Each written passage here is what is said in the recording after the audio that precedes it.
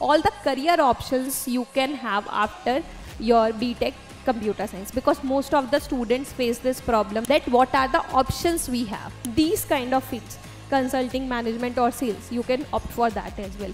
Again, you have to work accordingly in these fields. In this video, we are going to discuss all of the options you have after your B.Tech computer science. Hello students, welcome back to our YouTube channel Geeks for Geeks, GATE, Computer Science and DA. So in this video, we are going to discuss all the career options you can have after your B.Tech computer science, because most of the students face this problem that what they are going to do after B.Tech. Are they going to get a job, or what they have to give a GATE? So in this video, we are going to discuss all of the options you have after your B.Tech computer science. So let's discuss them one by one. So first question arises that what are the options we have, right? So let's see what are the career options we have. As you can see here listed, we have private jobs. So you can go for any of the private jobs. There are many private jobs in the market. And then we have government jobs as well. So you can apply for government jobs. There would be an exam for that and all those things. Then you can go for government jobs. There are PSUs.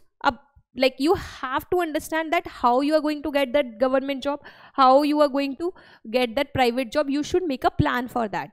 There is also PSUs which hire students after B.Tech computer science.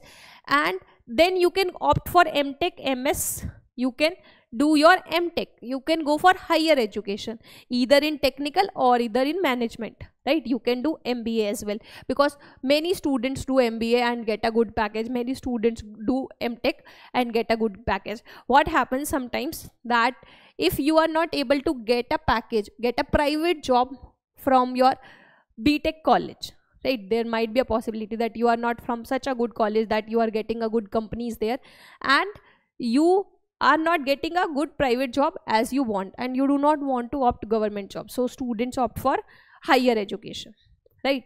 So students opt for higher education, but for that you have to give an exam. So we are going to discuss that as well. Now let's discuss about private jobs. Private jobs maybe we have so many specifications, right? So you can either go for technical jobs, non-technical jobs, or in core department, right? What is your department itself? So in technical, we have product based and service based. So you have to choose that in which company you want to work on, and you have to prepare accordingly. Prepare according for the interviews, prepare your resume according to that, make your projects according to that. So you would be get into these companies, right? And they would give a really good package if your resume is strong, if you would know the skills what company wants, right? So to get into a particular company, because you know that like some of the students have some of the dream companies. So what you can do, you can just see that what specification qualities they hire. So you can just learn these skills and add it into your resume and make projects based on that, right? So that would help you to get into these technical companies. Later on, non-technical, consultant, management, sales. If anybody has any interest in these kind of fields, consulting, management or sales, you can opt for that as well. Again, you have to work accordingly in these fields. Another one is core. If you want to get in core, you have to get strength in your core subjects. Okay, so now next we have is government jobs. Now in government jobs, so there are many government jobs students do after GATE exam, after B.Tech. Some of them prepare for UPSC, SSC, NIC, state PCS, public sector bank, executive engineering, assistant engineering, ISRO, DRDO and many more.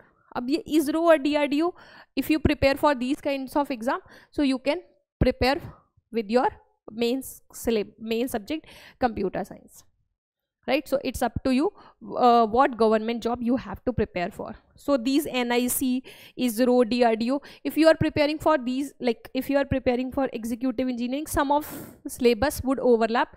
So you would go through the syllabus first if you start preparing, and see that just go through that particular exam which covers most of the exam, because cracking the government exam is comparatively difficult, right? So that's why you should understand all the subject, all the exam syllabus first and see that what syllabus you would prepare so that it would overlap most of the exams and you would be able to give it. If I leave this UPSC, SSC, state PCS, public sector bank, these have completely different syllabus, but NIC, DRDO, ISRO, you would get a common syllabus for that. Now, next is PSUs.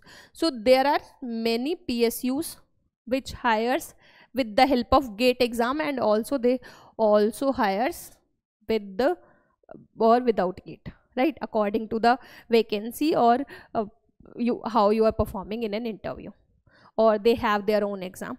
So we have Bharat Petroleum, a major oil and gas company in India, Indian Oil Corporation, ISRO, BARC, HPCL, BHEL, SAIL, NTPC, NIC. So all these PSUs hires with or without GATE exam. So you have to check regularly the vacancies they have posted on their website, or what are the things required to get into these PSUs, right? Now, next thing is masters. So if you want to go for masters, you can go for MS, MTech or ME, right? So the easiest nahi bolenge, the like best way to get into masters into top colleges is GATE exam if you have to do with the computer science. I'm not talking about MBA, I am talking about in technical skill. MTech or MS, if you want to go, you can give a GATE exam and you can try for top colleges, top IITs. From there you can have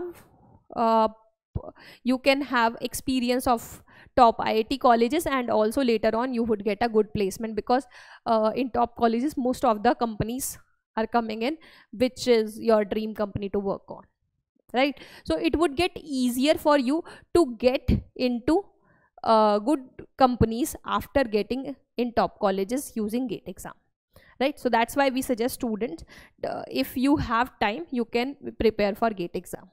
Now, if you want to do MBA, so you can go for IIM, FMS or XLRI, right, or ISB. Okay. So what you do, make sure, like if you have only done B.Tech, right, you are in 3rd year or 4th year, or you are just exploring the option, make sure that you would dream high, right? You have a big goal. So if you are like, if you want to do an MBA, just go for an IIM. If you want to do an MTech, just go for top IITs. If you want to go for a government job, just see that which government job aligns with your interest, because government job syllabus is comparatively like difficult to cover, right? So like I'll not say ki go for UPSC, right? If you are dedicated enough to get into that exam and go through that syllabus, if you think you are able to do that, then do that. But for MBA and for MTech, I'll say dream big. Just go for IIT. Just go for top IIMs, right? That would help you in your career, because if you are in 2nd, 3rd or 4th year, you have enough time to prepare for any of that and get a good college later on. And after that 2 years, because these options like tier 2 or tier 3 colleges were looking out for the option so that they can have a good placement, because sometimes what happens, they would not get a really good placement from their college, so they should have an option that what they are going to do further, right?